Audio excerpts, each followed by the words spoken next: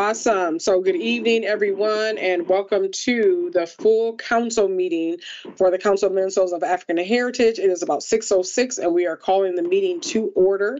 If I can have someone from CMAH staff go ahead and give us a roll call.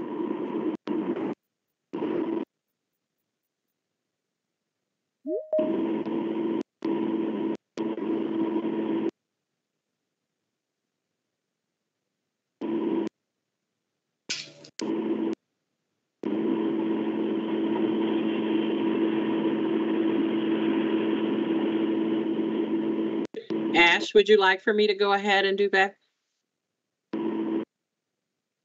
Okay. Chair Hughes. Present. Vice Chair Doe. Present. Treasurer Mullins is not going to be joining us today. She's out ill. Secretary Adams Lee. Present. Great. Council Member Daniels Joasame. Present. Council Member Crawford.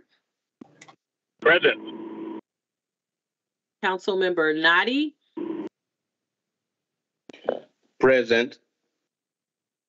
Council Member Winston. Council Member Dukes. And we know he will actually be late, so he's excused for 30 minutes. Okay. Okay, and Councilmember Dahir is excused as well. He emailed us that he would. Yep, I did see that. Join us. Okay, Senator Fateh. Representative Hudson. Present. And then Representative Frazier. All right, that's it. Awesome. So if we can have someone to adopt the meeting agenda, I just want to make a slight amendment because I believe the last time that it was Representative Hudson's first meeting and we didn't get a chance to introduce him. So I do want to be able to give him an opportunity just to introduce himself. So if we can have someone adopt the meeting agenda with the adjustment of having Representative Hudson give a quick hello and background of who he is, and then we'll move into the approval of the March meeting minutes. So if I can have an approval of that adjustment, that'd be great. So moved, Crawford. Thank you. Is there a second? So second. Doe. Thank you, Vice Chair Doe. Any discussion? All in favor? Aye. Aye. Any opposed? Aye. Any abstention? Motion carries. Thank you. Representative Hudson, I'm going to turn it over to you. If your camera's available, that'd be awesome.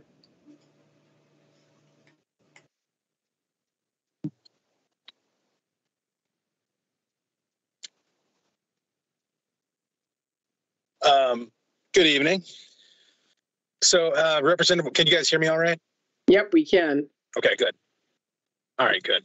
Representative Walter Hudson, represent District 30A, which is in northeastern Wright County, first term Republican member of the House of Representatives. And I come from a district that is, if my demographic page on the legislative website could be trusted, is 96% white. Which is not the number I would have guessed based upon just going around day to day to the grocery store and taking my kids to school and watching them play on the street. A lot of diversity in my neighborhood, I guess.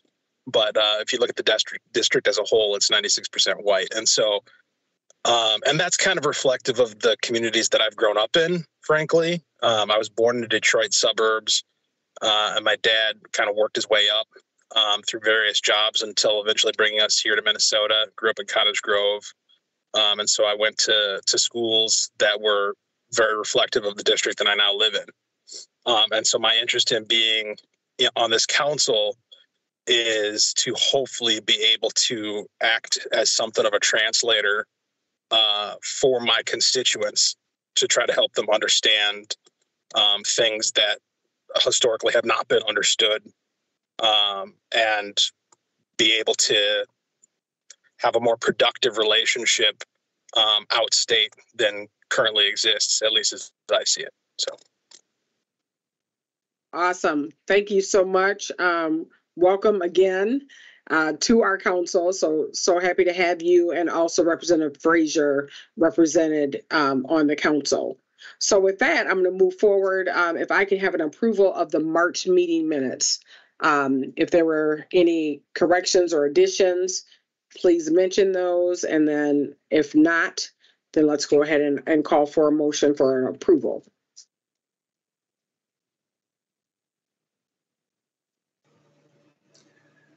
I move that we adopt the March minutes. Thank you, Vice Chair Doe. Is there a second?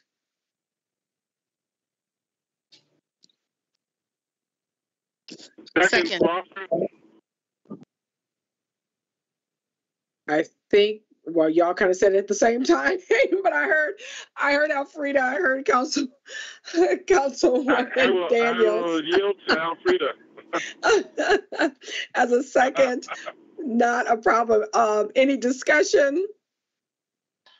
All in favor, say aye. Aye. Aye. Aye.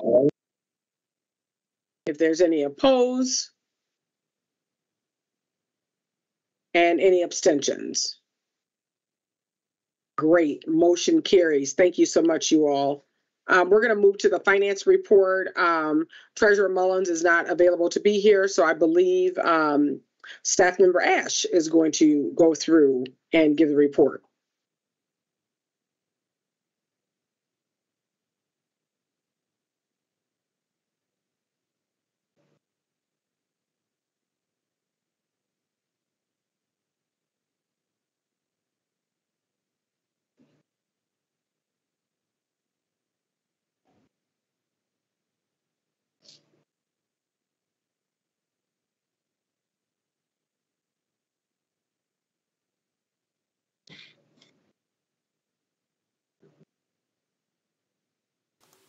Let me know if you're unable to hear me. So, for this month, for the past month of March 2023, we are in good standing. We have no negative numbers. You can see on the report. We do have an unobligated balance of $113,194.95. As our Executive Director Sloan has discussed in previous full council meetings, we have an outline plan to spend down that number to zero by the end of the fiscal year, as we are in a biennium, and we cannot transfer that money over into fiscal year 2024. We do know that by the next month, we should see a sharp decrease in these funds, as of course, we're hoping that you all approve the NECA Creative contract. We're also hoping that you then approve the Young Consulting contract. And of course, as we do make plans to upgrade our office technology and pay for a variety of subscriptions that will support our work at the council, we'll start to see a bit more progress. We also do have planned, we are also working with an event planner to put on an event to commemorate the fact that Juneteenth is now a state national holiday here in the state of Minnesota. So that will definitely also take up quite a bit of funds as well. So yes, any questions from anyone? No, thank you for that. I know we've had a lot of dialogue in reference to how we're going to spend down this money. So it is good to hear how we're expending it out, because the obvious is, you never want to give money back. But just, because it's being recorded, and although we don't have any community members on, I would just say, as a reminder that the way the CMAH department is set up, it's not necessarily set up from a programmatic perspective. So a lot of the dollars have been carried over due to staffing changes. And at one point there wasn't any staff. And so that's also where a lot of those dollars, are kind of holding strong, if you will. But I'm liking in the plans that I've heard thus far. And so we know that, by June 30, we should see, vast majority of that, if not all of it, expended out. Any questions from council members? And Chair Hughes, I just wanted to make one comment if that's possible. Absolutely. Just wanted to make sure that everyone, that you check your email box, because you should have per diem information in your box. Please get a completed form in by Friday if you can. It's to your benefit. This is money that you are owed per statute for showing up for these meetings and participating. So please get that in. If there are any discrepancies, please contact me or Ash, and we will work that out. So thank you. Perfect. I know we did get note. Any other questions before I kind of move forward with our agenda?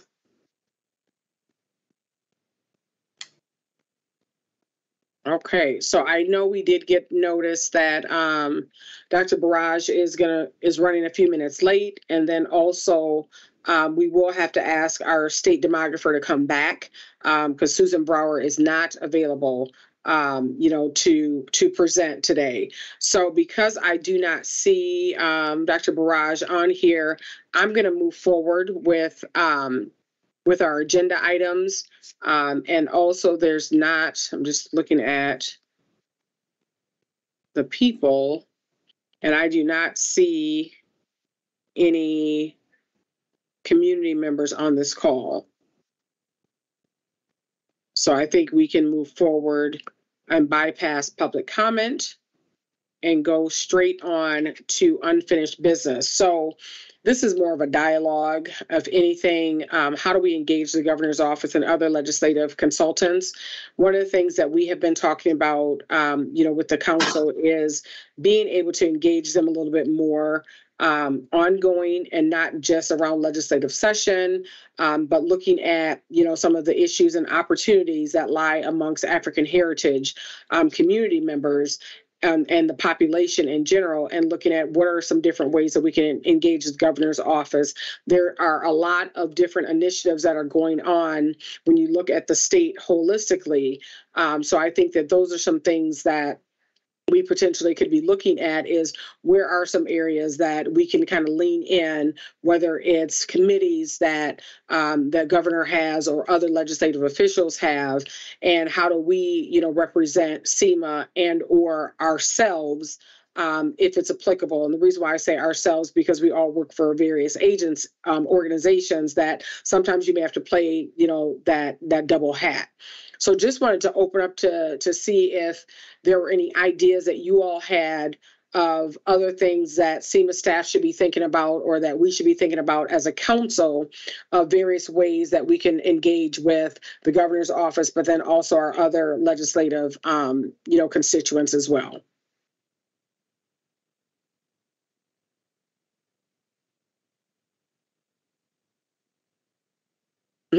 Don't all speak at once. Madam Chair, Commissioners, this is Crawford. Just wondering how we're going to backfill the gap that we know exists in communities with education because of the pandemic. Wanted to stay engaged with the governor's office and their goals for getting our kids across the finish line. And I'll pause there. Yeah. That's a good question, Carl. And I think that that's the challenge, right?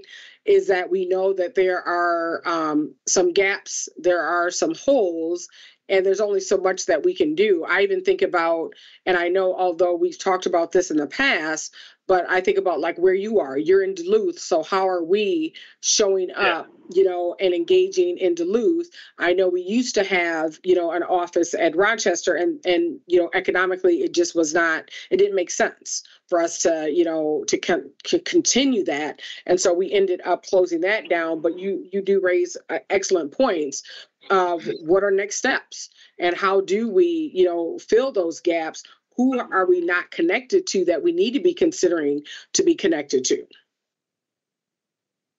Yes, and you know more than I that the same pain is felt in higher education too. When we look at the number of students of color who had either dropped out or stopped their journey of education because of the pandemic. Yeah. and it's harder to get them back to being engaged. You know, I would look at my own institution and even across the landscape, you know, of 2-year institutions and potentially 4-year.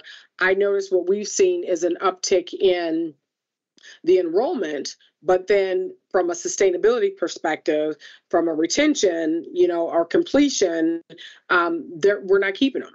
You know, so what's going on there? And we know that there's a lack of student supports that are needed. We know that there has been an increase in mental health, food insecurities.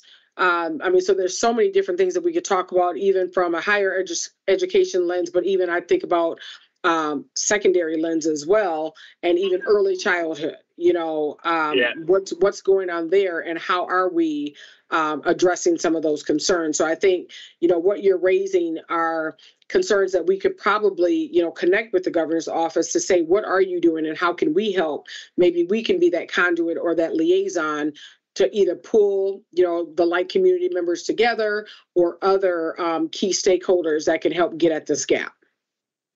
Yes, thank you. You're welcome. Other comments, Wayne? I know you had unmuted. Yes, I did. And Carl, Councilmember Carl made a very good point. At the same time, one of the things I was trying to look at as well as far as engagement is concerned is just having the opportunity to, as a council, you know, I know our staff probably engage with the legislators on a daily basis, however to do that. But just as a council, if we can find a way to have some direct visits, and I don't know, again, whether in terms of meeting in person is a feasible way of getting to them. But as a council, just design a way where we can make some legislative visit on behalf of the council to address the particular issue that we can identify with the legislators, because we don't know them one-on-one in person, you know, and Representative Hudson, welcome, definitely, you know, so we need to get to know them and talk to them and, you know, just engage them with the issues that they are working on. And like you said, Chair Hughes, how we can actually help in bringing those forward to our community. So as a council, you know, if we can do that, I don't think we've done it in the past, but if we can look at the possibility of doing something like that, we probably do it individually. I know other council members probably do that, but on behalf of the council, if we do something like that, I think it would be beneficial. That would be my suggestion. Why not? No, thank you for that. Others comments in reference to this?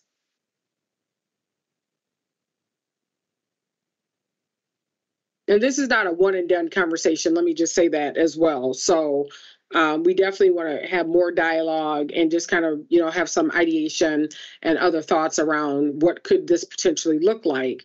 And I think that there is definitely opportunity for us to be able to, you know, do such a thing. So I'm going to pause if there's no other comments, because I do see that Dr. Burrage is on.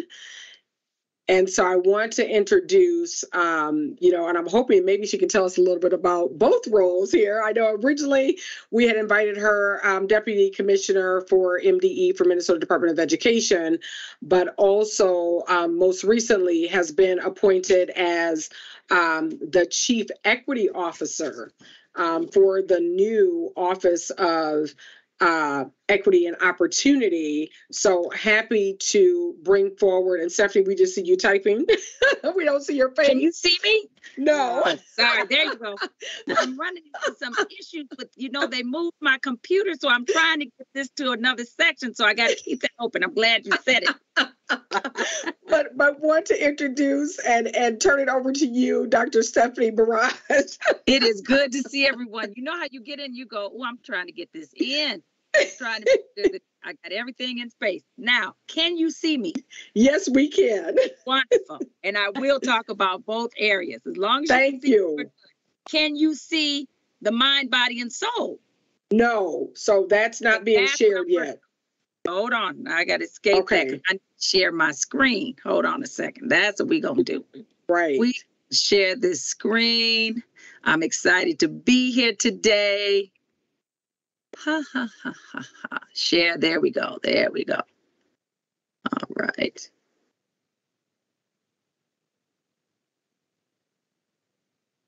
Now,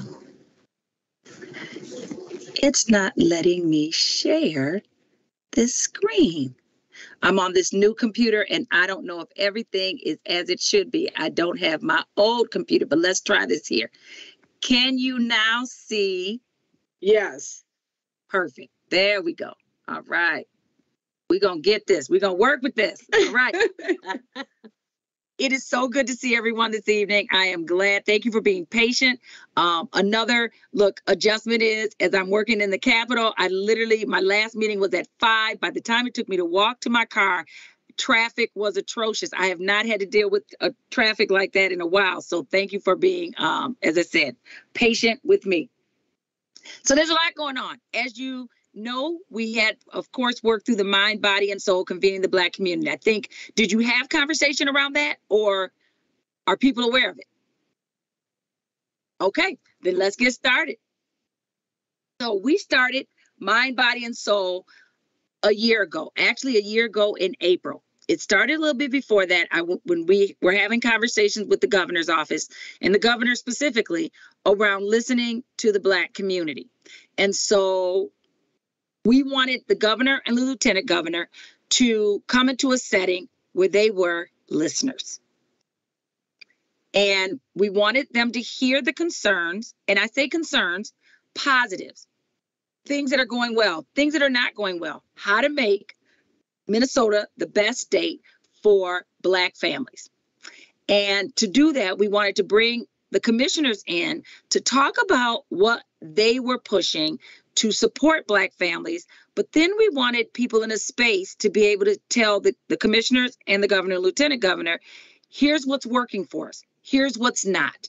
These are the things that we need. And from that, we had Mind, Body, and Soul convening the Black community. And so each convening, we dealt with an area: education in the Black family, Black business and workforce development, home ownership, affordable housing, Black children and families, health in the Black community.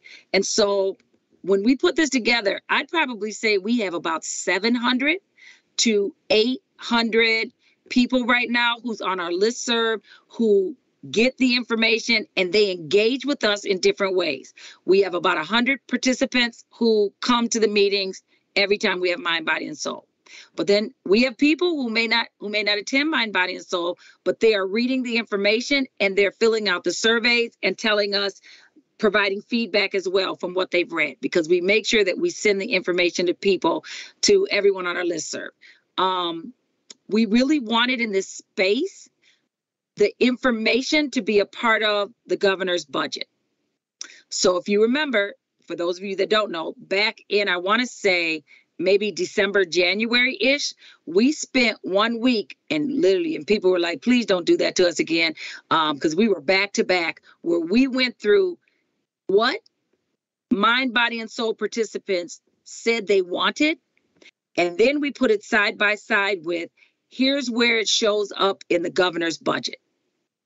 Because that was major conversation in the beginning, that we are tired of coming to the table to just talk about things. Now we want to see it. We want to make sure that what we have asked for made its way into the budget. So that happened. And we learned some things. We learned quite a few things. Black Minnesotans wanted a consistent, experienced voice in government.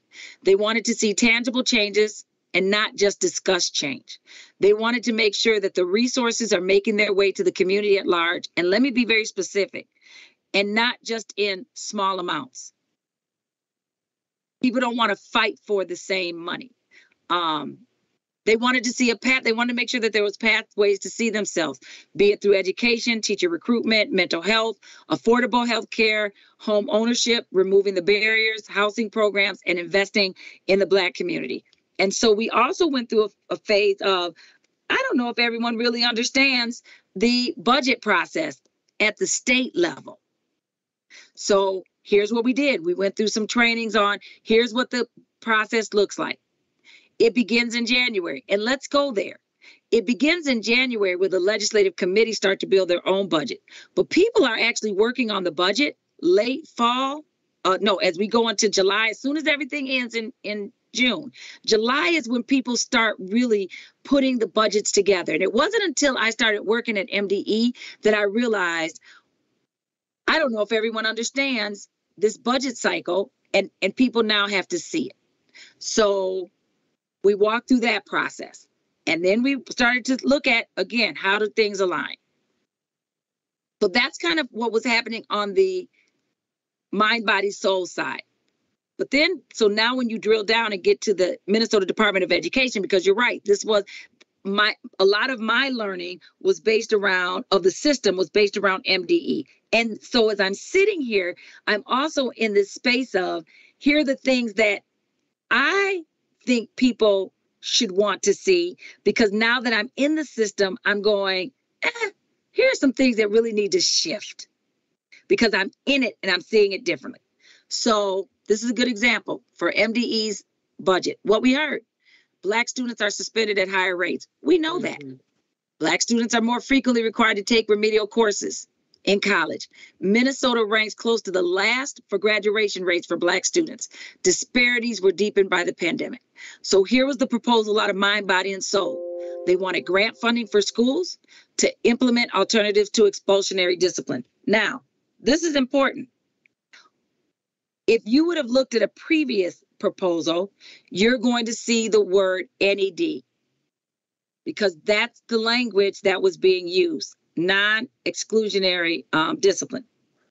But when we got into Mind, Body, and Soul, people said, we don't know what NED is, and why are you using that language? We feel like you are hiding something. So give us language that we know. Because really what you're talking about for some, that's more than that, but it was for some, you're talking about suspensions and not suspending students. So the community members were saying, please don't give us jargon, say what it is. So that's when we went into, what are we going to do to make sure that we're working on our policies and practices around alternatives to exclusionary discipline?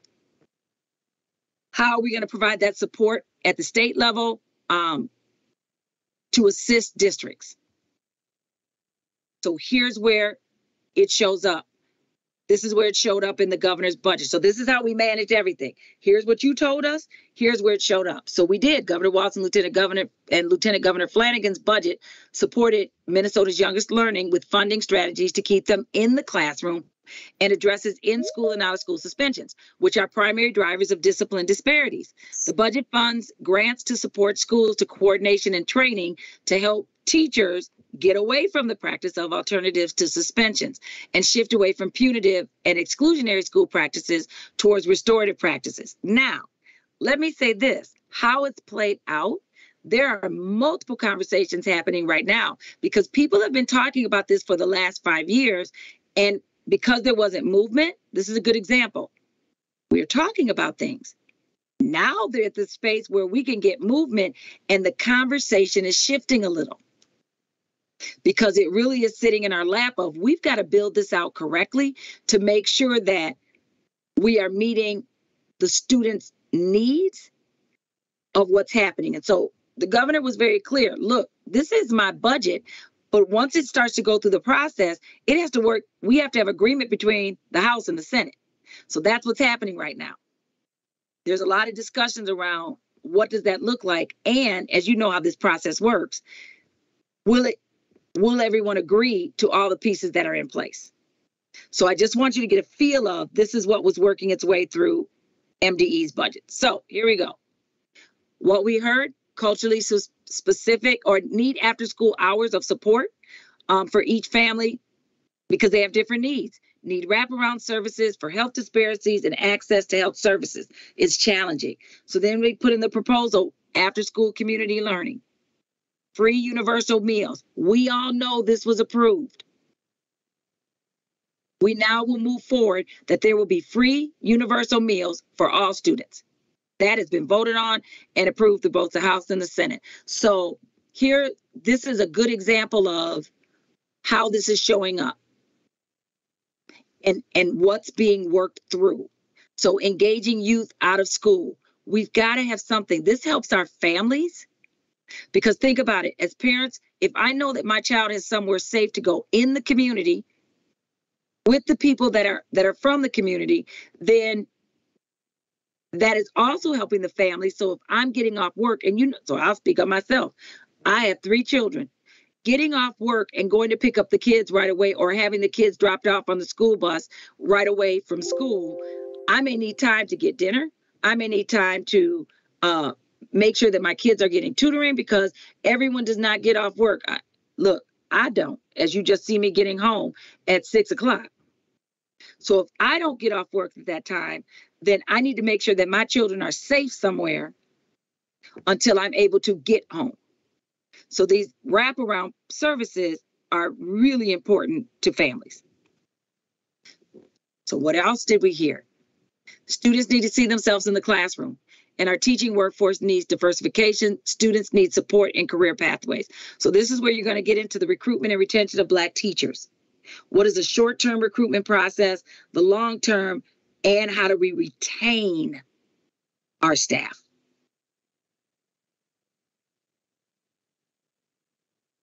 Recruitment and retaining caring and qualified educators, that was in the governor's budget. Helping more students become teachers, so they're building this in the pathway for students while they're in high school, so that there are pathways for students to say, if teaching is where you really want to be, and we can then share with students what that looks like early on, and it could be in their pathway, then there should be funding to help the students work their way through teacher programs. Compass is a program that was put in place during COVID, and it really is to provide support through literacy, math, social emotional learning, mental health, to help educators to provide the best supports. We know that we also must address literacy. So I'm going through all the pieces that people said we need support in. Full service community schools. If I can go to my school, my community school, and see the dentist, if I can have medical support, if I can even have someone there that may be able to help me with housing opportunities, that's what we're looking for. A one-stop shop. So it's a full-service community schools that also helps families with time. I'm not running all over the place. I know that I have a provider that's right there in the school if my student needs to see, my child needs to get that support. Always expanding rigorous coursework to make sure that there's IB, AP, PSEO, CTE courses in schools. We heard that loud and clearly. So definitely providing in the governor's budget multi-tiered systems of support for learning, addressing the literacy achievement from birth to grade 12, expanding full service community schools so that there's funding in place, expanding rigorous coursework. And so those are the pieces that we worked on at MDE to align to that budget. Hold on. There we go. So though I wanted you to see the tie-in to both so that you could see this is what it looks like. And this is what our budget, from what we heard from Mind, Body, and Soul, and how that tied into the MDE budget. Now, that's what I was asked to talk about originally. But you're right, things have changed. And so as I'm now in this new role of the Chief Equity Officer, the great thing is the work that I did, and so this was great for me, and me in the sense of it's helping me in this new position. Instead of just providing that work and support with just MDE, now I'm working across the state agencies with all of the commissioners, with everyone across the enterprise to make sure that this work continues and that there's enough support in place for the needs of all and multiple groups. And so I've had multiple groups reach out to say, we want what you've done with Mind, Body, and Soul for our community. That really has been clear. We want that same access that you've had with Mind, Body, and Soul. So that's a good example of how it is we're trying to help that piece. I may need someone to read the questions for me if you can. Yeah, no, first of all, thank you. I mean, lots of good information. Really does kind of get into, in essence, where we kind of started, one of the things that we said is how do we engage with the governor's office? So perfect timing to have you here, specifically, now that you're in this that you will be into this different role. So Councilperson Lee, Councilwoman Lee had asked, I'm wondering when we have a deliberate, gifted, and talented funded and staffed for our children instead of overly saturated special education. So when we kind of have that versus special education is the question that she's throwing out there. And so I'm going to put my former superintendent hat on because this helps too. And it really does. This is where your voice as parents and as community members help me. When I sat as a superintendent, in fact, I'm going to show you how this showed up. When I first started at Robbinsdale, and this is when I walked in the door, they gave me the gifted and talented plan that had not been presented, but they said, Burrage, go to the next meeting and present this. Now, I'm not crazy and I'm not a fool. And I said, I need time to look at this because I want to see it and see, does it really meet the needs of what is needed in the district? What I learned that day is there was a group of parents who were connected to the gifted and talented community who they were not meeting at the school. They were meeting at a restaurant near the district. And at that point, I needed to make some shift. Now, I have no problem with the group meeting as parents at the restaurant. But what you now have just done is taken away the work of the school so that it touches all children. And you are having a parent meeting off-site, which you should have parent meetings off-site to connect as parents. But we weren't having those meetings. We weren't having district meetings on-site and at the district. And so once I shifted that, now I'm bringing in a representative from every building, and we did a major shift in gifted and talented in Robbinsdale because of that. And literally went into, I now don't want, and you have to look at the data. If you look at gifted as just those kids that sit in a certain space, you're not getting to the talent. And I want you to hear that. If you just go off of the true term of gifted, then you're saying the top 2% of a district, and then I've lost the talent. So we shifted to make sure that every school had gifted and talented support, not just, and literally took it in sections, K through 2, 3 through 5, and then middle school, and then we worked our way up. Because once you get into high school, you're looking at it, it's the IB, it's the AB, that's the rigorous coursework. And so some parents pushed back to say, well, we want, it should really only be the top 2%. And when you start to really, so then I knew we had to do some teaching and educating around, again, gifted and talented.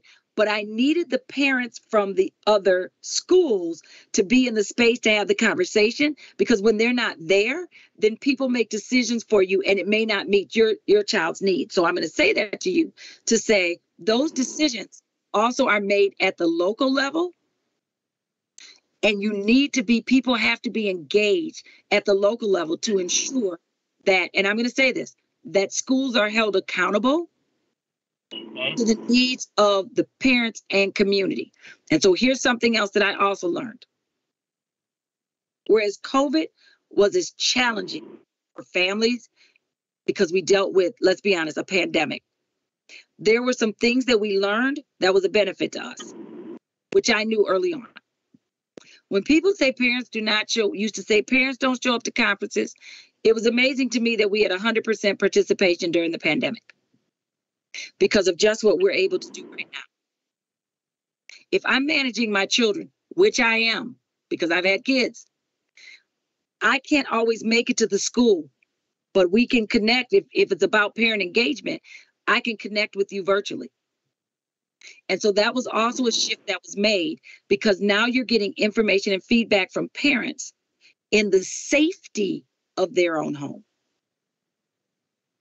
So I want to say that again, in the safety of their home. So there are some spaces of, and that was another thing, I met by affinity groups with my parents so that I could hear from them specific to their needs. And I'll never forget, there was a parent who called and she said, well, I'm not invited to the African American group. And I said, because you have an affinity group. And she said, what do you mean? I said, you have PTA. And I said, and you have another group that you sit in. So we're trying to make sure that the door is open for people to be able to share the things that they need in the space that they sit in. So yes, gifted and talented, there surely needs to be support, but that also sits at the local level to get that support. And now there is funding. Schools receive funding for gifted and talented services. The question is it enough? And I'll always say it's never enough funding. And two, do you know what your district is using with that funding? And are they using it to meet the needs of students who may look like you and I? No, that makes sense. So I have a couple more questions in here. So Representative Hudson has two. One, he says, are these mind, body, and soul listening sessions in person? And are they available for legislators to attend? So they are not in person. What we do is they are virtual, and we did one in person that did not work. People like we won't do that again. There's some things that we try and go, does this really work? It did not work because people like being virtual. We have more engagement this way. And so, yes, now I've had a couple people ask or to ask, can we attend? And I would make the same statement that the governor and lieutenant governor manage as well. We'd love to have you. Love to. But you sit as a listener because that is clear. In this space, even the governor and lieutenant governors, they open to say welcome, and then they are listeners. This space is for you to listen to what the community is saying to you. And actually in one of the beginning meetings, and Linda may remember this, early on we started, it's just human nature. You want to, if you're in one of the breakout sessions and someone says something that may not be right, you want to correct it right then. But the problem is we've got 12 to 15 breakout sessions and you can't correct it for everyone. So the space is for us to listen and not correct it. And so, yes, we would love to have you in the room, but you are coming in as a listener because we received a lot of feedback from people to say, this is our space to talk. And we really don't want to fight with people who are in position, who have information, because we get them that information once it's over, and then we send it back. We give them the correct information after the fact. So would love to. And then the other comment that Representative Hudson made was hearing a lot of anecdotal pushback on non-exclusionary discipline mandate, concerns about safety and ability of other students to learn with disciplinary distractions. Yes. How would you answer with such concerns? So I'm going to also put on my former principal hat. And that's been a great space for me to be in because I get it. So, and it is a balance. So let me say this. There is a balance around exclusionary practices. So I'm going to answer it this way. Recently, when I was a superintendent in Robbinsdale, I received a call one day from a parent who said, my child is being kicked out of class every day. And so watch the language. I go to the school and I ask the principal, is this student being kicked out every day? And the principal said, the student is not being suspended. And I said, let's talk through that. Is the student being excluded from class every day? And this student had been excluded from class every day. And what was happening is, whereas it wasn't listed as a suspension, so let's talk data. The student would be sent to the principal's office to sit in the principal's office for, at one point when I walked in, the student had been in there for 2 hours. Mm. You can't have that because you are excluding a student from their education. And if that happens over and over, what do you do? Now, this goes back to if there are issues that are happening in the classroom. I'm going to say as a principal, there's three ways that I would look at this. Do we need to bring the team together to look at, do I need to provide support? Do we need to provide additional support for the teacher? Do we need to provide additional support for the student? And do we need to then, again, and when I say additional support, parents included, we need to come together to talk about what supports, which is why I'm going to community schools are great, because now I've got some wraparound services right there in the school that can help the child. That takes time and staff and funding to do that. So yes, you are going to hear people that are going to say, how do you manage the extreme behavior? And that's what it comes down to. Is it extreme? And I say extreme, if a student is being, or staff is being assaulted, there are some things that should happen with that. You're not going to hear me say no one should be in an unsafe situation. So I don't sit in that space at all. But then what happens to the child if that continues on a regular basis? And that's happening in our schools. Because either we're not getting the student to the best support that they need, and the parent is saying, my child still needs to be educated. You cannot keep sending my child home.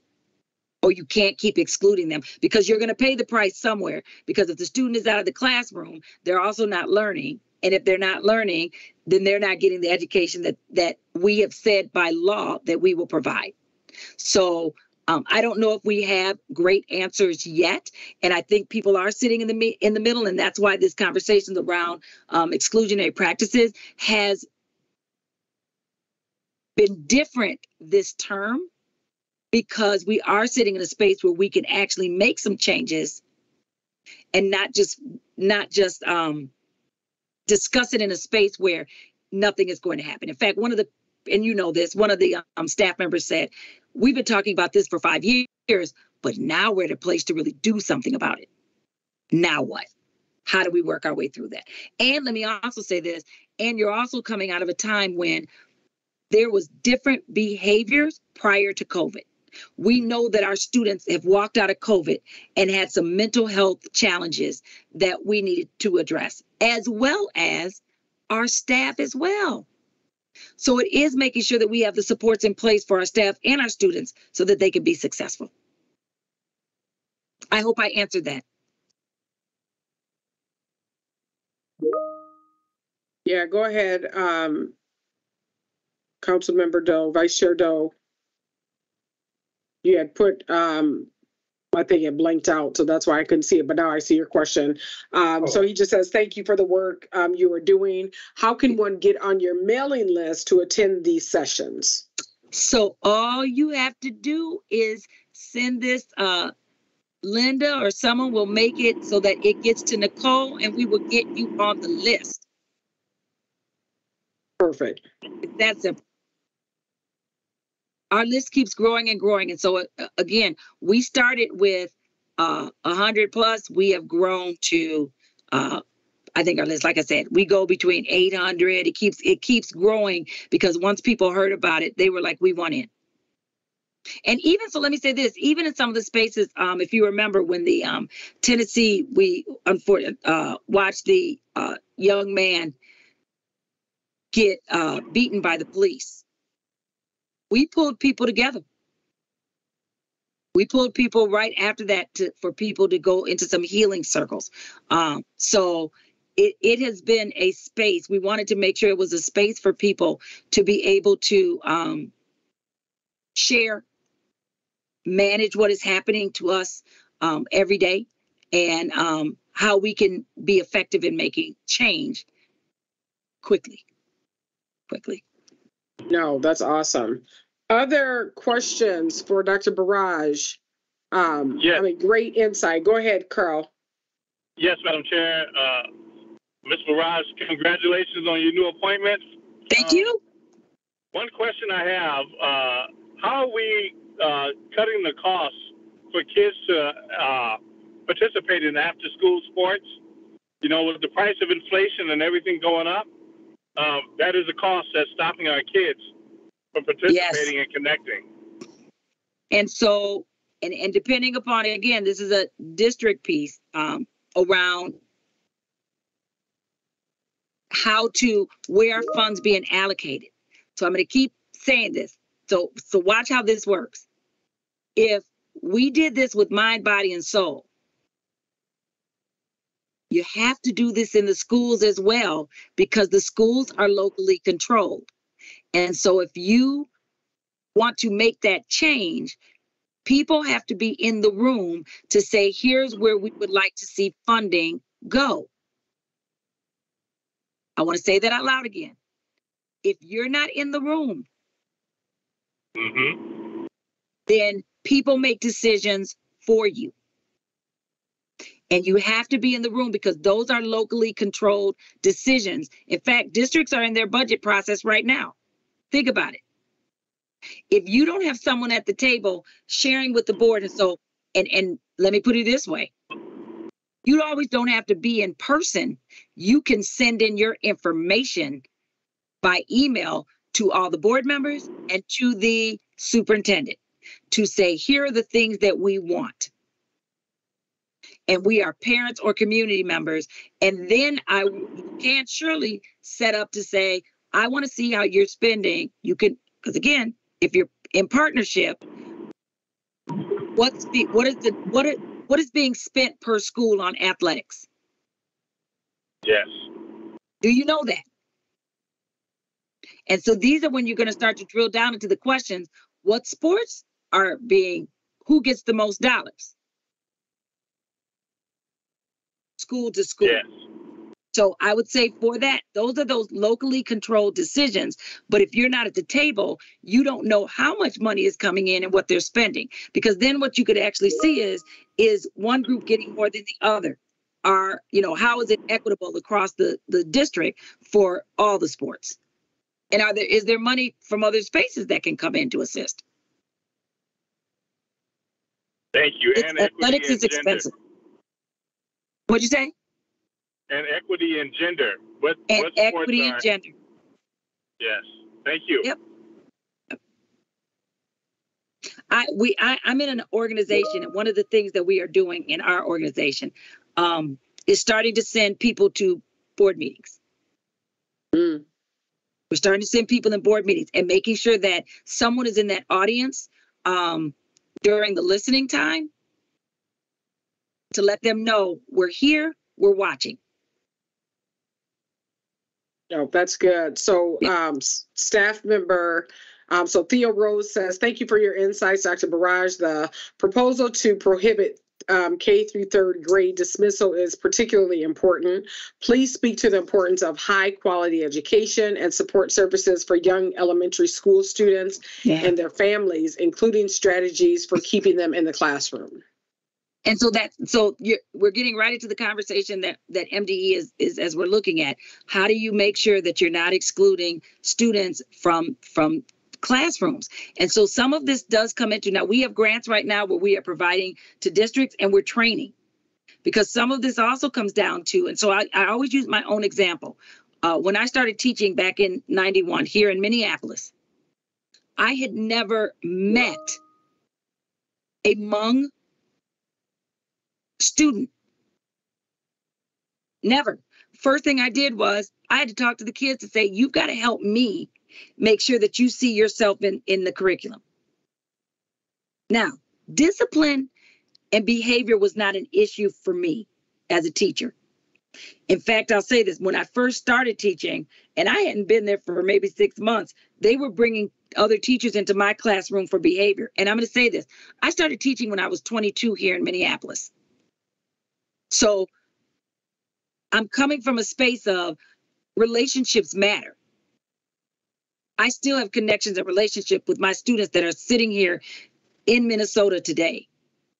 relationships matter. When I have a relationship with you, and I'm not going to sit here and tell you that I didn't have kids who didn't have sometimes some issues. But my kids knew I was doing everything that I could to connect with them. So that also helps in some of the spaces. I didn't live at that point as I lived in Minneapolis. I also made sure that I shopped in Minneapolis, but I shopped in my neighborhood where my kids were at. I also did home visits. Now, I do understand everyone is not comfortable doing that. I get that. But those were the things that worked for me because I'm from a small town, and that's the only thing that I knew at that point was how to connect. And so even as a principal, we would do home visits in groups. But again, if that does not happen, then, and you're right, there's privacy issues, there's other things that happen now that sometimes they get in the way with that. However, we have to continue to have the conversations. And so I'm going to push in each district, there needs to be conversations around what those exclusionary practices look like in the districts that we're in. And let's be honest, we're in all districts. Yeah. So if you're not asking the questions around what is your exclusionary practices look like, or let me go even up to another level. What's the student handbook look like? Because everyone's student handbook is different. And we have to help and educate. So what we're talking about right now is what things can be put in statute to help that process, but there still is the process at local control. What does it look like in the handbook, and how do you have those conversations? So I'll even go deeper than that. One of the things that when we got to Robbinsdale that the students shared with us, they said, kids are getting suspended. Think about this. Here's a barrier and a bias. Small students would not be suspended for clothing attire that larger students would be suspended for dress code violations. And so the kids would say, oh, we know we don't get sent home because our bodies don't look that way. They're sending the other people home, or we're in class all day violating the dress code and no one says anything to us. Mm. So it's also, what do we see? Yeah. And do I see behavior over here in this student, but I don't see behavior over here, and they've got the same behavior, but they get a pass? Because that is real. There's a discrepancy in suspension, and Black students are suspended at a higher rate, period, across our state. You cannot get, the data shows that. Yeah. So I am gonna, Councilmember Dukes has a question. And this will be our last question because I know we're already over time, but it's been such a fruitful information. So it says, is it true that funds are allocated based on student enrollment and that smaller schools tend to be those in African heritage communities? And the second part of that question is, how do we advocate for those schools that are systematically underfunded? And so I'm going to sit here. I think all schools do not have enough funding. And that's based around multiple reasons. So I won't go down that path because that'll be a whole nother 20-minute conversation. However, yes, there's a student allocation. There's a funding stream around per pupil. It's called per pupil funding. Mm-hmm. So you get a per pupil, you get an amount of money for every student that sits in your district. However, I'm going to explain it this way. So let's say if my daughter, Octavia, is sitting in a classroom. However, Octavia may have some additional needs. So if each student gets the same amount of money, that's great. But Octavia may need speech. She may need other supports.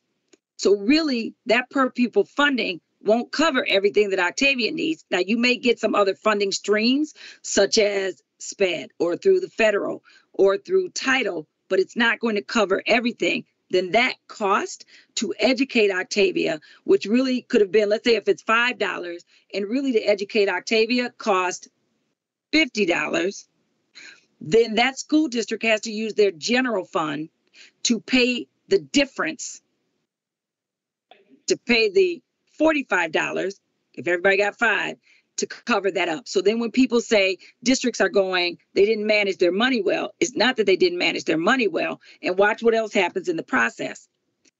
Funding, we base our funding of our budget. Every district has to budget and have their approved budget by the end of June. We base that off of our projections of what we think students that will show up. So if we based our projections off of 500 students, but 300 show up, we have an issue. And it takes a school district, think about that, a year to actually manage that, because now you have a couple things. I either have to lay off the difference of the teachers, and it's not just teachers. It's teachers, it's the EAs, it's the food staff, it's everyone that touches that child or that district. And that's only based on if contracts align that way. And if not, then again, I now have to cover that expense for that year until I get to the next year when I can say we've got to cut back. And then that's happened to me too, where you cut back and then 50 other students show up that you didn't plan on. And now you don't have enough staff to manage them. So it's a balancing act for educators. And we don't always have those conversations either. No. Mm-hmm. No, I mean, this has been good. I know Councilmember Adams Lee. So I know, and I think you had typed this question in as something that Dr. Burrage was saying. So I'm just going to ask the question, and if you can unmute and clarify. It just says how our staff who support these concerns are not professionally targeted. Many are intimidated to speak up. And I think this was in relation to, I believe it was in relation to what Theo either was saying or something that you had said earlier in reference to just how, where our student supports are needed. And this is where I'm going to say the partnership comes, because I get what you're saying. You heard me say groups. You heard me say one of the organizations that I'm in right now, we're starting to send people to the board meetings, because that's how we're starting to help our community, is by showing up. Because you're right, all parents are not comfortable. And let me say this, and all staff members may not be comfortable for fear of retaliation. So sometimes you need groups behind you to help back you, to say, this is a concern for us in this community, and we're standing with them because we may have an expertise and support to go in numbers. No, that's awesome. Yeah, I agree. This has been great.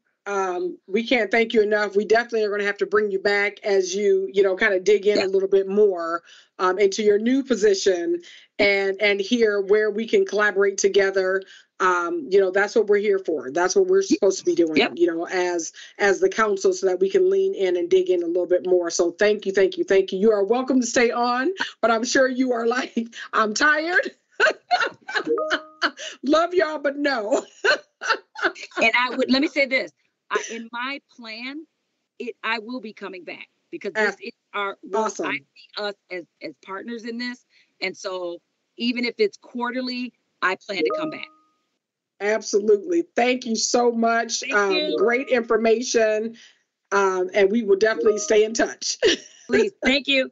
Have a good day. Take care. You too. All right. So let's kind of move on to the only other unfinished business item was our meeting structure.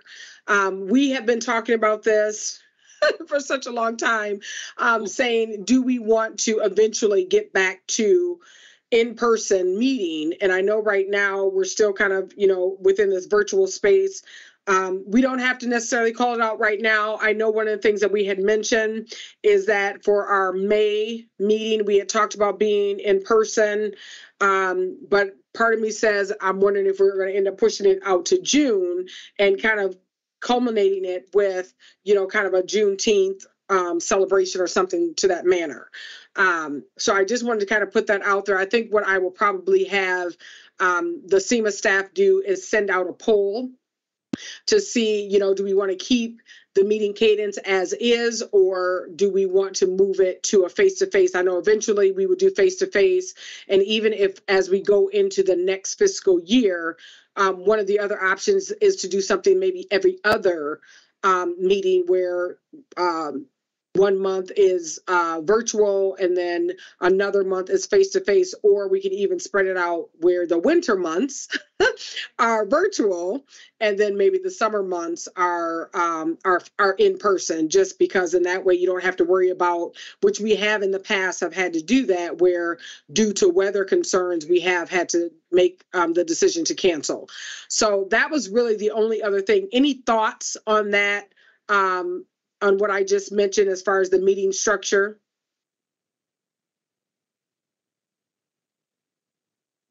Okay, I'm seeing some heads that are nodding that, no, nothing in particular. Okay, so I'm gonna move on to new business. So we do have 2 proposals. I'm gonna ask Executive Director Sloan if you can kind of walk us through the 2 proposals. These are items that have to be voted upon today. So that we can kind of get moving. But if you want to talk about these 2 items, that would be great. And then after those 2 items and after the vote, then we're going to turn it back over to you all for the staff reports, and maybe we'll end before 8 o'clock tonight. We'll see. Catch some of the sunshine, right? Right. Okay, so first up is the NECA Creative Report. Okay. So this particular proposal is mostly focused on branding and marketing. One of the things that as we've gone through time, especially over the last couple of years since I've been here, a lot of people don't know really who we are. Some people still think we're the Council for Black Minnesotans. Some people don't necessarily know our connection to the governor and the legislature and our mission. And so what we love to do is have someone help us define who we are based on what the community says, based on what the statute says, based on the needs of the community. So the proposal from NECA Creative is first to do some listening and learning from the board members, from the community, possibly from some legislators. And that would be done through some one-on-one interviews, maybe a couple of focus groups. They would be writing the creative brief and coming up with, okay, here are some thoughts on who we think you should be and where you should be, what you should look like. That it would also include media planning as well as coming up with an ad campaign.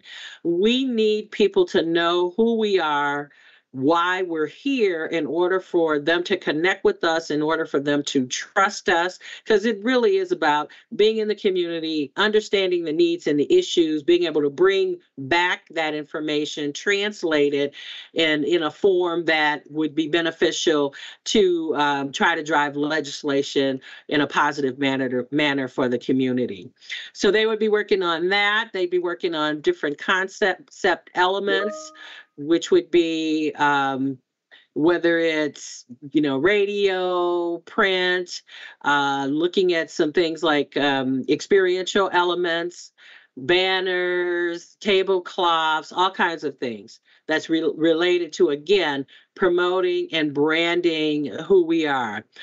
This particular proposal also includes media buys as well as some stock photography. So right now it's at $25,000. It will not go over $25,000, but it could possibly come under, depending upon exactly once they get going, once they find out. So I am asking the board to accept this proposal. We know that NECA Creative does some fantastic work. They've been doing our annual report for the last 3 years.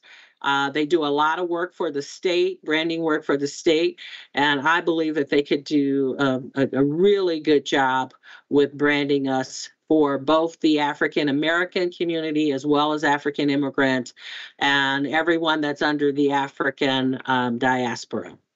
So that is the NECA Creative proposal that's on the table right now. Questions, comments, or concerns in reference to what Linda just outlined.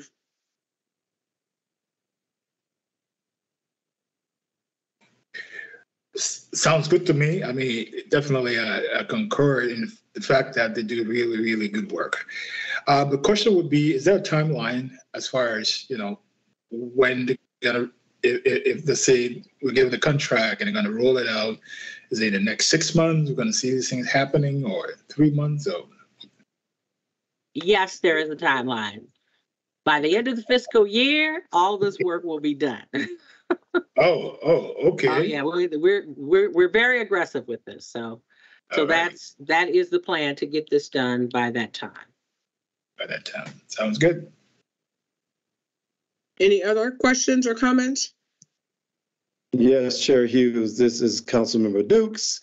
ED Sloan, this is great, and I think much needed in terms of lifting our profile in the community. I'm just wondering, and you may have said this, if we're also thinking about increasing our social media influence, or I'm tired, y'all. I can't even think straight. The presence on social media. Thank you.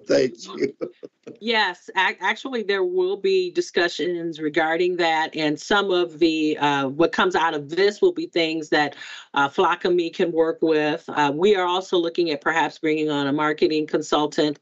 That will probably be for the next fiscal year. But yes, what comes out of this, we will also address what can we put on social media that would be effective. Any other comments, questions, or concerns? I was excited to read it. I mean, I will say, knowing that this is kind of a platform that we haven't engaged on. And, right now, even if you look at our Facebook platform, the unfortunate thing is you see multiple CMA pages. And so I've had folks to say, well, which one? Even just now, me trying to see the Facebook Live, I couldn't find it. So that's, obviously an error. So how do we get to it very quickly and then, kind of delete the other stuff that's on there? And so if we can't find it as council members, then imagine our constituents. So I think that says a lot to how we can rebrand, if you will, ourselves to a manner that would be conducive for folks to get to us very quickly and to be able to really talk about the great work that is being done by the CMA team. So I'm really excited about this opportunity. Yeah, I just wanted CMA team and board members. Yes. I wanted to add quickly that I think it will be really helpful to have some streamlined I don't want to say goals, but overarching themes for the team. Mm-hmm. So exactly what you said, Chair Hughes, just, more purpose and strategic planning with, posts, as well as even visuals. I think it'll be really great just for us to have some good content and just to dedicate time to that. So I'm looking forward to that team. They already know our brand, or they already know us. So focusing on that branding, I think will be really helpful and will save us a lot of time. So be great. Perfect. So I just need, go ahead. I just wanted to make a comment too. And Chair Hughes, FLACME has been doing a great job with the marketing and some of the things that she has been working on. So this isn't, anything against the work that she's been doing, because she's been doing an outstanding job. But this is in addition to and a defining point. We need people, when somebody says CMA or Council for Minnesotans of African Heritage, they're like, boom, I know who they are. They do amazing work. They're rocking it out. So that's what, they're making a difference in the community. And so we need to make sure that we're doing whatever we can on our end to ensure that they know that.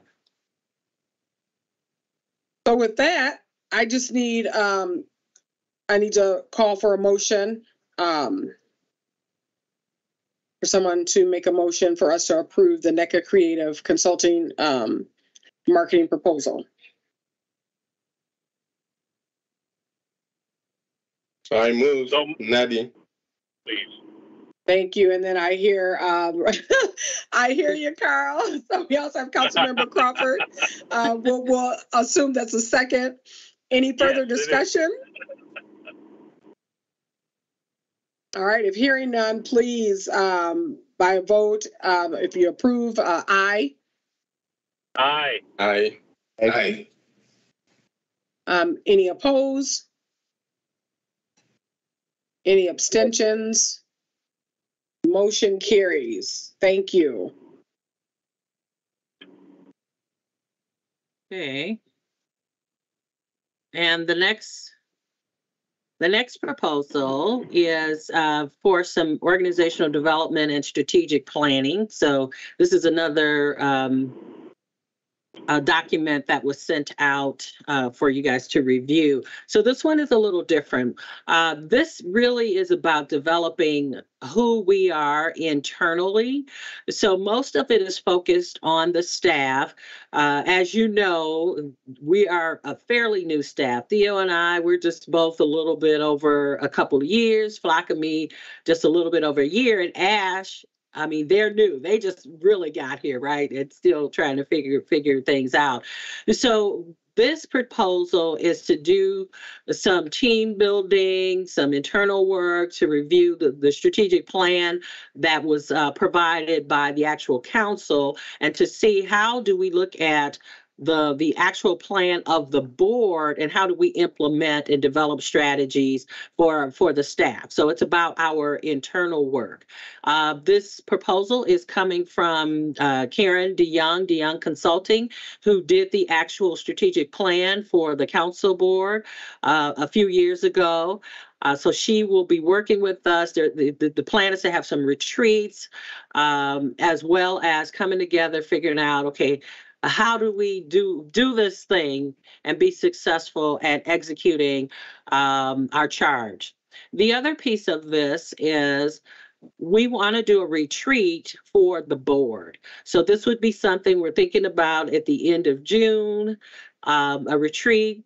Friday, we come together, have some discussions about whatever we need to. We haven't fleshed that out. Have dinner, maybe spend the night. I don't know. It depends. We're still looking at what that would look like. But then having a full day on Saturday. There are discussions that need to be had. Like one of the things that came up, African Americans and African immigrants, how can we best come together to drive strategies for all of our people? So there are different things like that that could possibly be on the agenda. The other thing is, just like we don't know each other, I've probably seen Ash and Flock and me maybe 5-6 times, right? But the board doesn't know each other. It's important for us to know each other again, to build trust, to build that space where we can have those difficult conversations.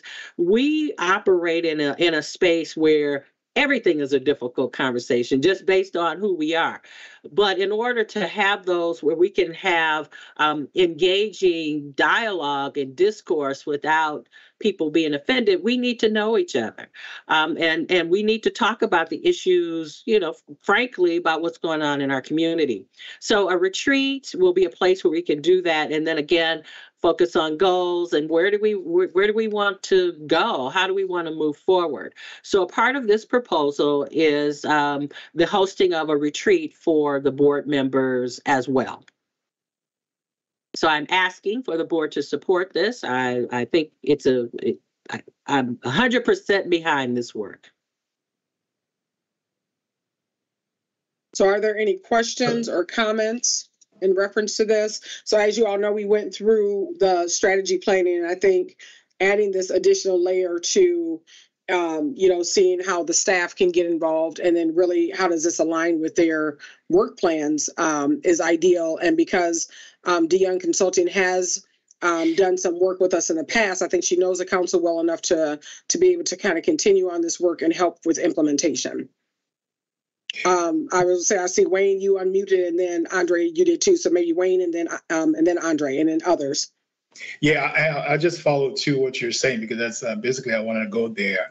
The work they did for us before the strategic plan, if this somehow can be incorporated in terms of some sort of SWOT analysis on where we are with that, so incorporate that into this project will be a good idea, so we know how the implementation of what we say we're going to do, how is it going, whether we did well here, or what else we can do.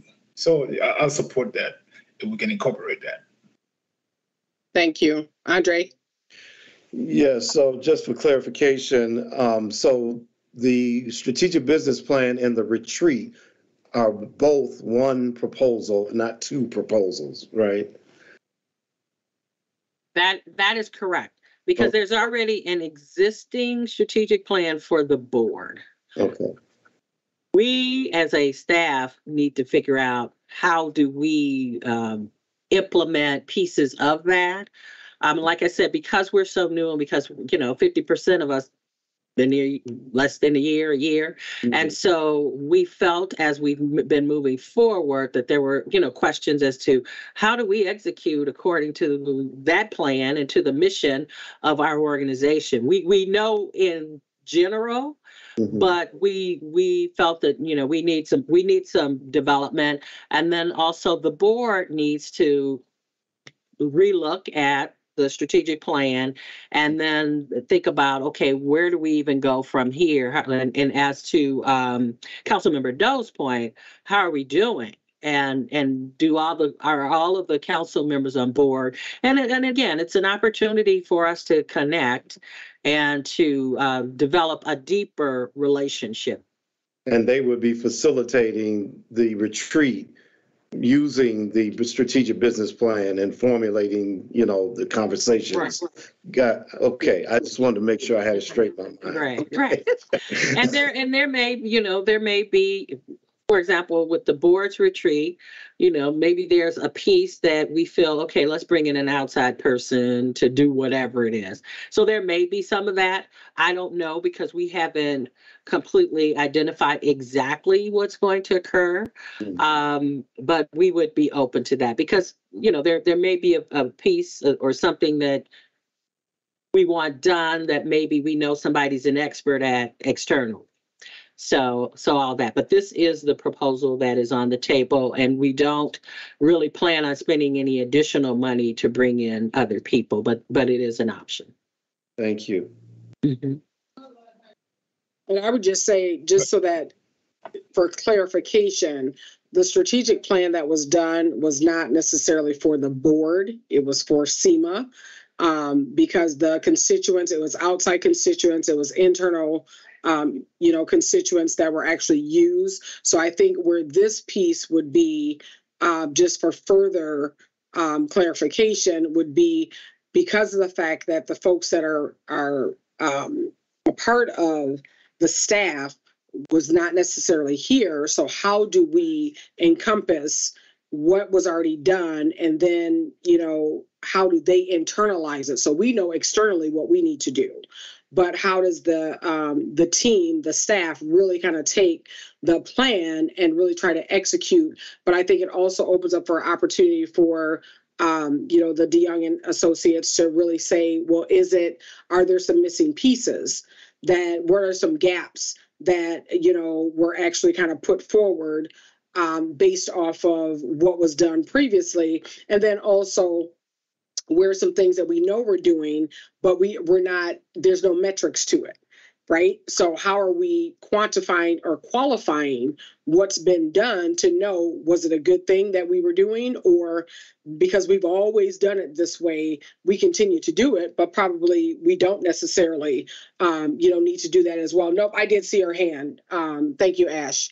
So that's the other piece that I think adds value to that question that, you raised, and also Vice Chair Doe raised as well. So, Councilmember Lee, go ahead.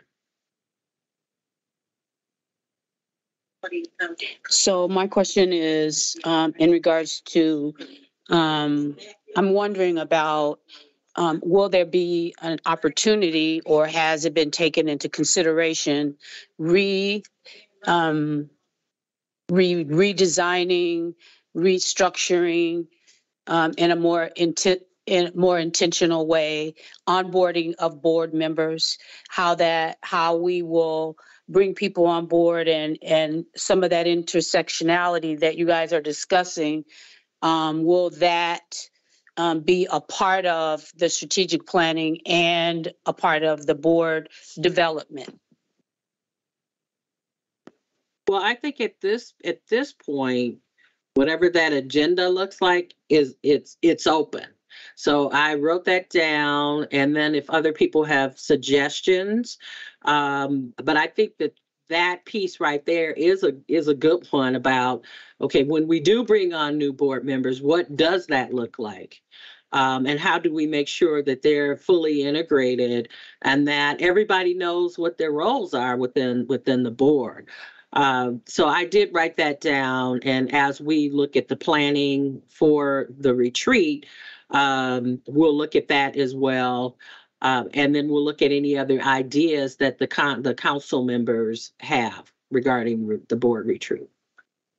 And I would say, just to your point, Council Member Lee, I think that's something that even the executive team can have that dialogue, because I don't know if that necessarily, for the onboarding piece, I don't feel like that's necessarily a strategic planning piece. I think it's more of how do we change our processing that we've been doing. The unfortunate thing, and I know it feels like everybody's using, the pandemic as an excuse, but that's reality, is I think that some things have gotten lost and missed in the midst of that with being, kind of virtual. One of the things that was mentioned right at the cusp of us going through the strategy planning was, how do we reinstitute the board binder? There was a binder that we used to give out, and we kind of really started going back to that to say, how do we look at this, and who hasn't received the binder? Because I would say the majority of the people on this call have not. And so when we were meeting, this was pre-Linda, where we had run across that we had these binders that had all the information of what's supposed to be done. And we had just started to, kind of go through that. And then, of course, wow, yeah, COVID hit. And then we kind of just lost all track of, well, one, we weren't allowed to go back into the building. So stuff was shut down. So I think that caused us really to kind of say, how do we take where we are and move forward versus, now that we're back into trying to be a little bit more hybrid, because we're not quite face-to-face, but there have been some hybrid aspects. I think that raises a good point. So I think that could be something that we definitely put on our agenda item, to have us have that discussion as an executive team, because I would like to even see that happen. Because what used to happen is myself and the executive director would meet with oncoming council members, but I think it is advantageous to even understand who the executive team is before you start moving forward, and then how do we give, time for folks to even give a quick snapshot, a quick 30 to 60 second elevator pitch of who you are, and then kind of building that camaraderie. So, I mean, I love that idea of how do we look at that as well. So thank you for raising that. Mm-hmm. And so Ash is going to look for the binder that you mentioned. Yeah. They're going to see if they have something. If not, if anyone still has their binder, we'd love to take a look at that. Okay. If we could borrow it or something. Any other, did that answer your question, Yolanda? I don't want to presume that it was answered. Yeah, I think that it did answer. It did hit it spot on. I think that we're all new. We don't know one another, and I think as we're talking about moving forward and we're talking about rebranding. I think we need to also look at, which I think everyone has already said, what does that look like? How does that define us? Are we aligning when we might think we're aligning and may not be, so that we're all on the same page and we all feel heard and included and all those things, and that we're doing this, with integrity and authenticity to our constituents. I really think that rebranding process needs to go, as Linda said, inside and out. So it did answer. Perfect. Thank you. So with that, I just need a vote for us to approve the DeYoung planning proposal. So moved. Or motion, I should say. Sorry. So moved. Anyone? So it was moved by Daniels. Is there a second? Second. Dukes. Thank you. Seconded by Dukes. Any further discussion? If all are in favor, say aye. Aye. Aye. Aye. Aye. Any opposed? Any abstentions? Motion carries. Thank you all. Thank you. Thank you. I'm going to turn it over to CMA staff for the reports, and that will close us out. Okay. Blockamy, would you like to go first? Yeah. So, sorry, I'm just trying to get my notes. So we kind of mentioned a few of the things I was going to go over. But if some of you, I think we discussed this previously, but Ash is the person who is taking over for the bulletin. And so it is doing that fully now. And the team supports Ash in terms of sending out information. So if there's anything that you have that you would like to send over for the bulletin, feel free to let us know so we can put that in. I know Chair Hughes sometimes sends job descriptions and things like job openings and things like that. So we definitely welcome that, as well as information that is out in the community. And in terms of Juneteenth, we did talk about that a little bit.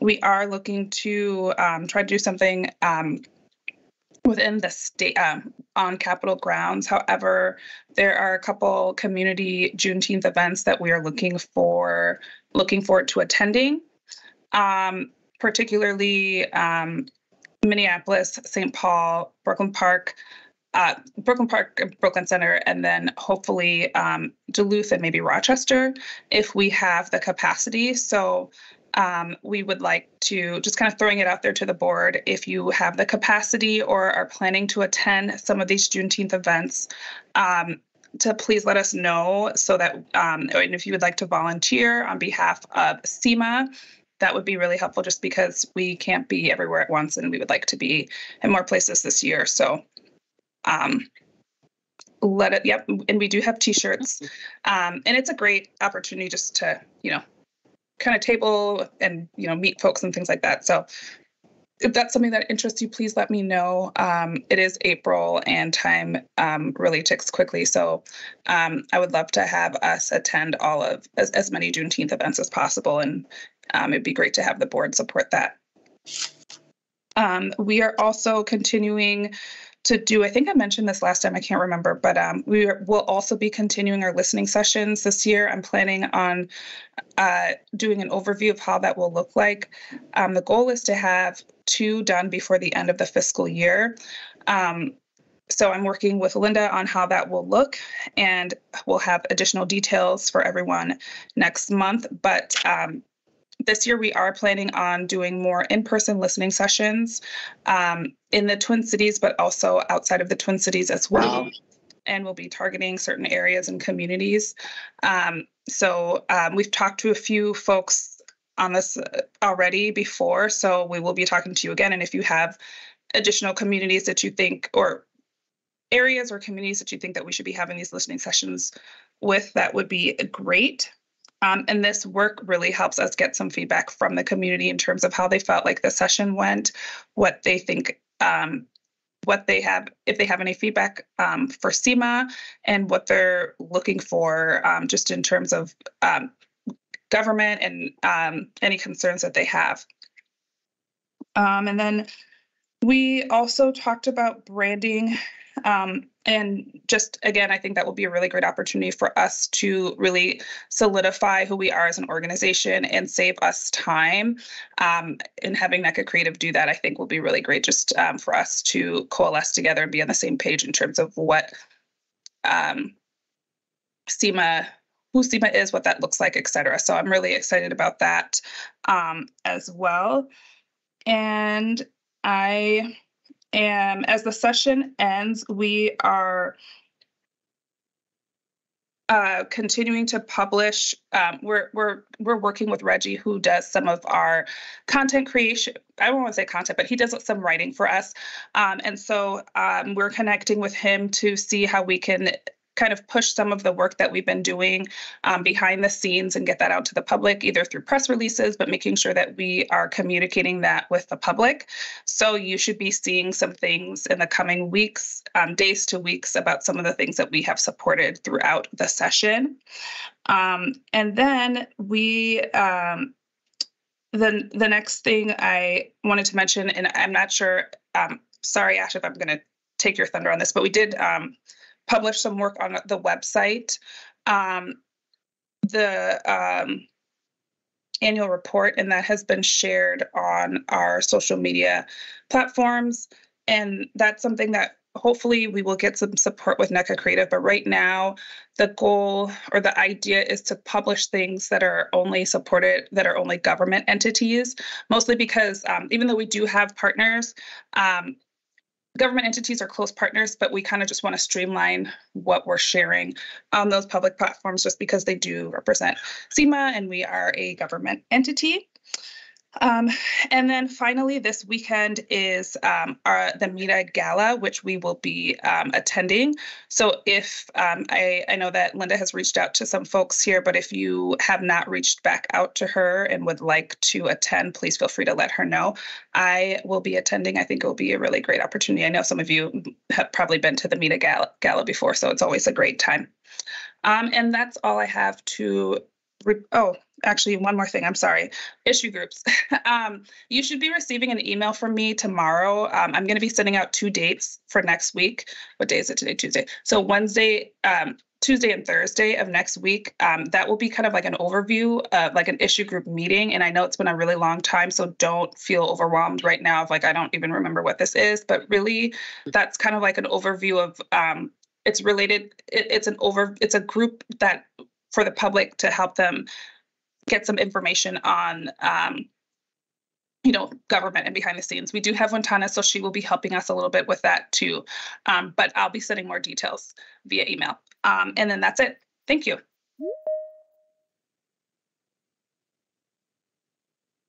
Perfect. Any questions for Flockamie before we move on? All right. Y'all can continue. All right. Theo.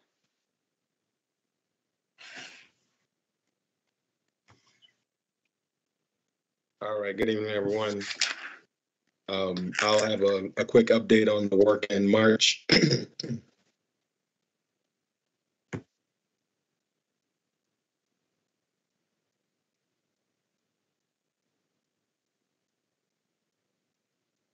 Is he frozen? Yes. He is frozen. Okay. Well, while he is waiting to become unfrozen, I'll just go ahead and give mine. Okay, I'm going to make it quick. As you know, we had Day on the Hill, so just wrapping up some of the last minute administrative things with that. Spending a lot of time on the Office of New Americans. And Theo is calling me, so his computer maybe is down. And for those of you who are unfamiliar with that, there's a bill in both the House and the Senate to create this Office of New Americans, which focuses on immigrants and refugees. So we support the bill and we support the creation of the office, but one of the issues was that there was a lot of overlap with our work and our mission. And so we've been working with the ethnic councils and the assistant commissioner of immigrants and refugees and legislators to try to iron that out. Let's see. Worked on some policy stuff. Theo was out for a little while, so worked on some of those things. Testified at the Teachers of Color session, and then just meetings. You know, as an executive director, there's always a meeting that people want you to attend, whether it's, you know, I met with the public safety new Commissioner Jacobson, getting the NECA and the DeYoung contracts proposals together, met with Senator Champion's assistant, worked with Dr. Burrage on some things. Pardon me. And so that is kind of it that I want to mention at this time. But just, like I said, a lot of meetings, a lot of trying to cook up things, and a lot of attending sessions because CMA needs to be in the room. People need to know that we care about different issues. And so I've been doing a lot of that. Excuse me. So, Ash, do you have anything?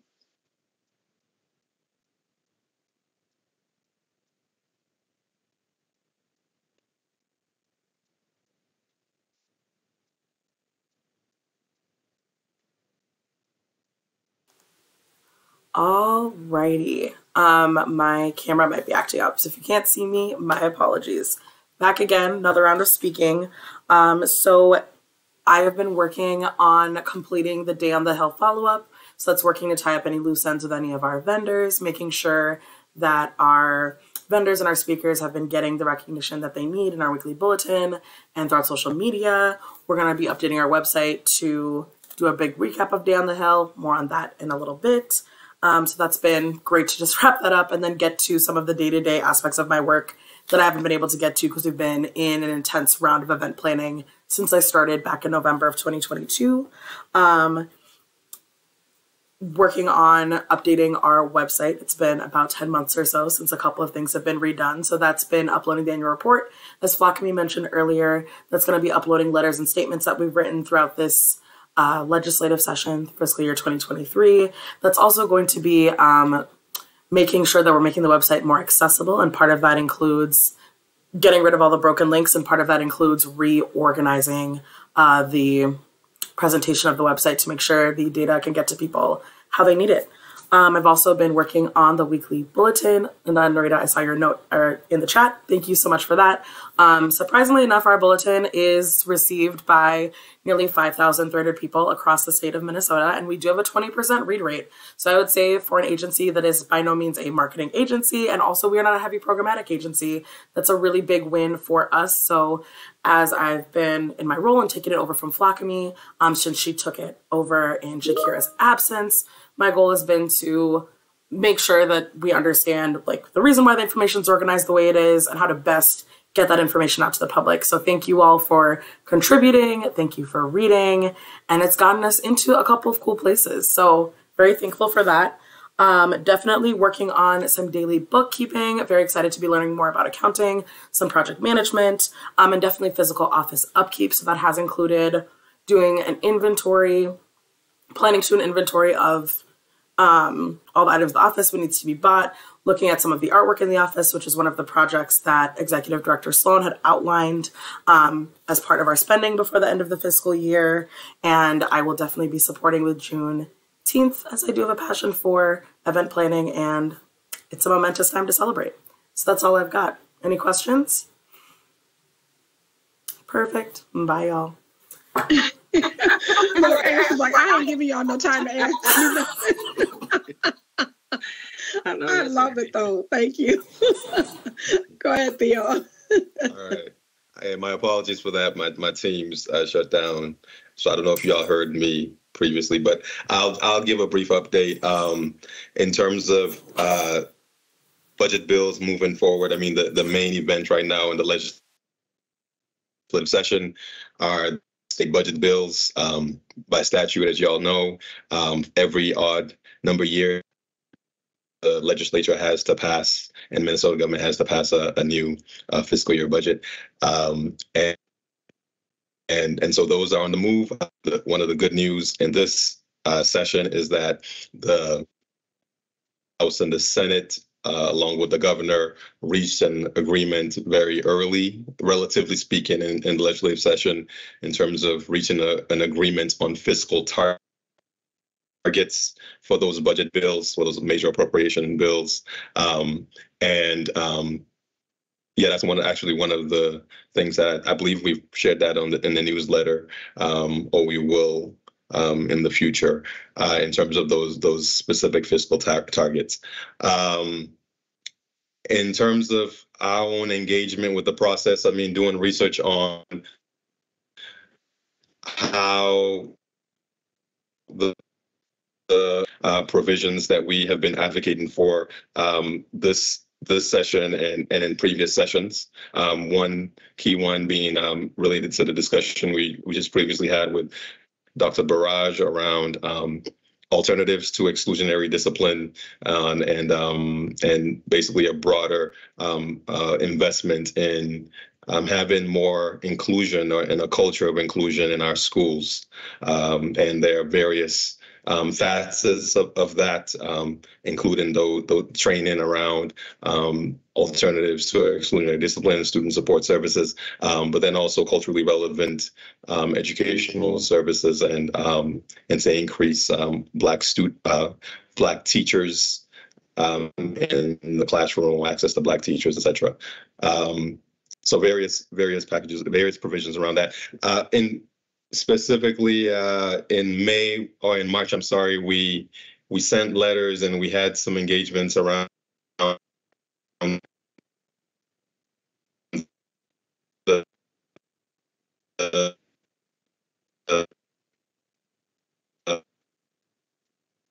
Theo, maybe try turning off your camera because you're sounding like a robot right now. Sorry, y'all. Is this better? Can you hear me? Yeah. Way better. Yep. Okay. I mean, well, we will have we have these updates that we're pushing in the bulletin, and please contact us if you have questions about how things are moving along in the session, or if you have certain priorities that you want to discuss. We, as Linda said, we've been engaged with the Increased Teachers of Color Act. We had a letter out on Minnesota in support of a bill for the Minnesota Association of Black Lawyers. I'm sorry, that would be for Black pre-law student support. And we've been partnering with other ethnic councils around ranked choice voting to make some improvements in that bill measure. So I'll leave it there. I'll leave it there for now, and I'll take questions if you have any. So I think you're going to have to probably go back because we missed a chunk. It was basically what you had said right before you turned off your camera. We missed that piece. Oh, wow. I know. So sorry. I'm keeping y'all extra long. I'm so sorry, y'all. Okay. Oh, my goodness. Okay. I mean, the basic, the update that I had is with regards to the development of the state budget bills, which have to pass in this fiscal, what we call the fiscal year in the legislative session, the odd number year. So that's of primary importance this year. So that's the main event right now in the legislative process in Minnesota. The key update in relation to that for March, and I'm hoping y'all can hear me right now. The key update for that is that the leaders in the House and the Senate and the governor reached agreements on fiscal targets for those budget bills. And the good news of that is that that's a pretty early period in the session relative to previous sessions, right? In which they actually came to agreement on those fiscal targets.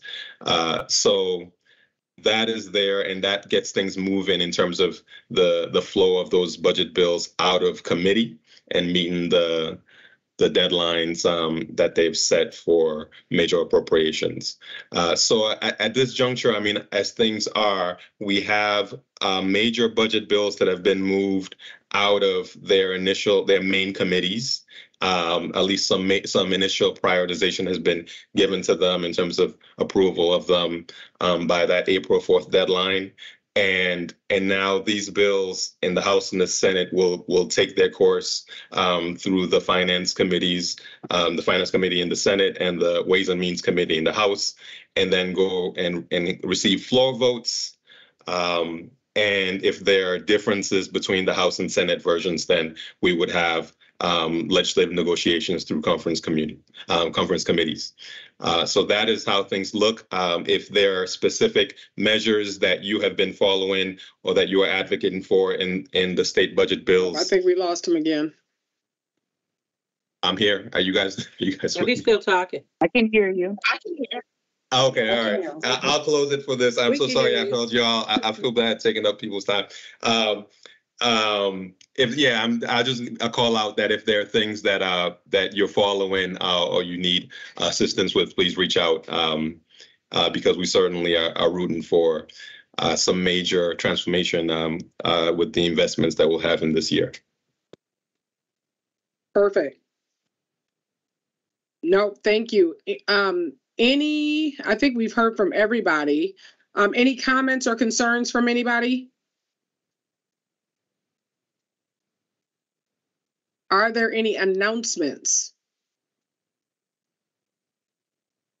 I wanted to mention something. I totally forgot to say it, but Department of Human Services is having their COVID wind down rollout. So you might have been seeing some of those things. I just wanted to bring it to the attention because you might hear some community members asking about that, especially in relation to SNAP benefits and things like that are kind of being wind down. I've been talking to my community engagement counterpart there just to kind of talk about what that means for our communities and things like that. So if you have questions, I'd be happy to talk about that either now or after the meeting. Perfect. Any other announcements? And Flockamie, just real quick, is it something that you can send out to as, as a little follow-up? Oh, you're muted. Sorry, I can send a follow-up, and they are going to be sending us information to put in our bulletin. But I just know that people, especially when we think about just how, Black communities are disproportionately, just like we're disadvantaged in general. And the cost of food is really high right now. It's just, a couple questions of what does that wind down look like right now? Things like that. So I'll definitely send updates as I hear them. Thank you. Perfect.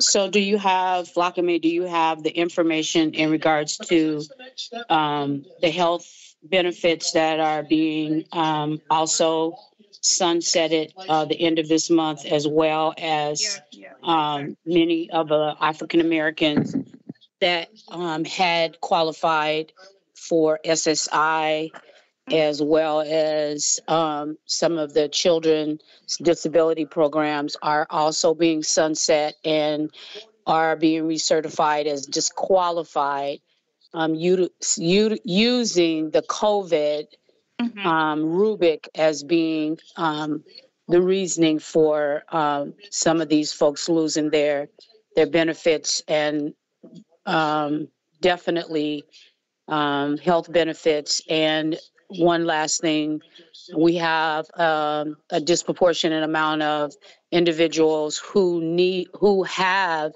Medicare, Minnesota Care, et cetera. However, providers have now, last count that I heard on Monday, we've lost almost a quarter of the providers who had been accepting Medicare, Minnesota Care, and PMAP services. So we're going to have lots of trouble in our community around lots of things. Yeah, I hear you. I completely agree. And those are the questions that I was asking too, because it's just not a good time, even before COVID. Yeah. So I have been asking that, and hopefully we'll get some answers on that before the wind down ends. But I'm really concerned about that as well.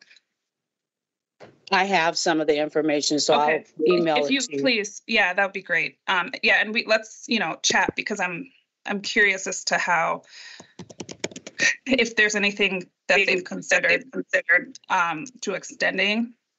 So They are not. Okay. So I see Councilmember Dukes, you had unmuted, and then I see Councilmember Daniels, you also have your hand raised.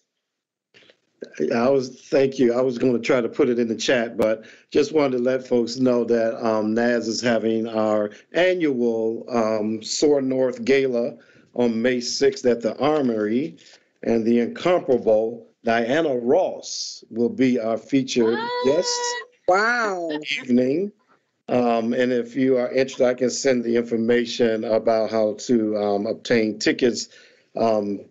It probably costs more or costs less for the council to get a table, but I'll talk to you, Linda, about that. Okay. Yeah, that would be awesome. Wow. How can we get front row seats? Okay, that part. Get a table. I am a huge fan.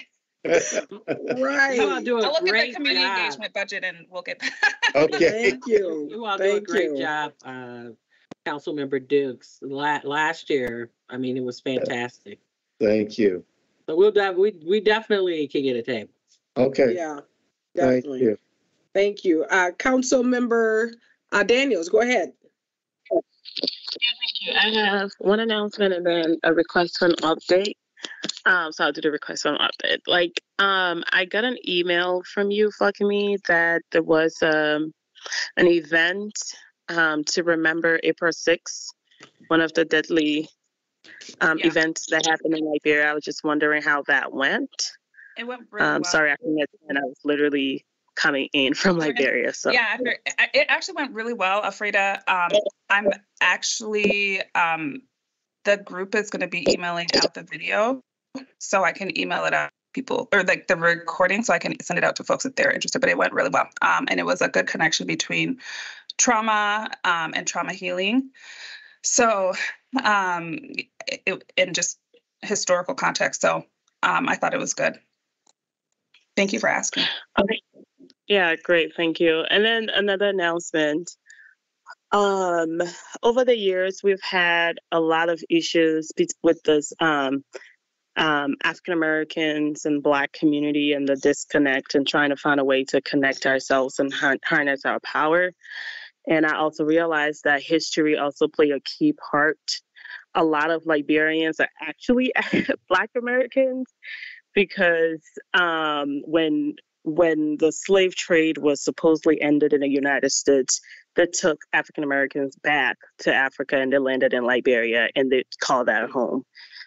Till now, some of them still own their citizenship. Actually, my father is from here.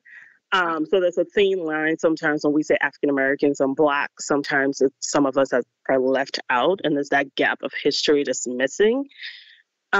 Because of that, after I visited Liberia, I've decided that every year I'm going to take a group of two groups of 15 people back to Liberia to learn our history and have people reconnect back to the land.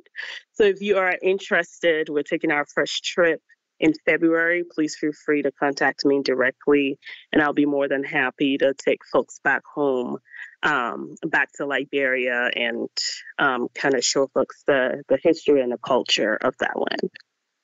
Thank you. No, that's awesome. Thank you, Elfrida, for that. The one thing I will say, the piece that you talked about with the disconnect, we're hoping that will be a part of that strategy planning, right? Is how do we, because remember, that was one of our components from there. And so how do we add that aspect to it as well? And so you bring up perfect timing to bring that up, because I think that is prime time for DeYoung and Associates to bring that aspect of how do we do that. So thank you for that. All right, with that, it is 8:04. If I can have a motion to adjourn. So moved. No moved. Crawford. All right, and we are officially adjourned. We do not need to vote. Thank you all.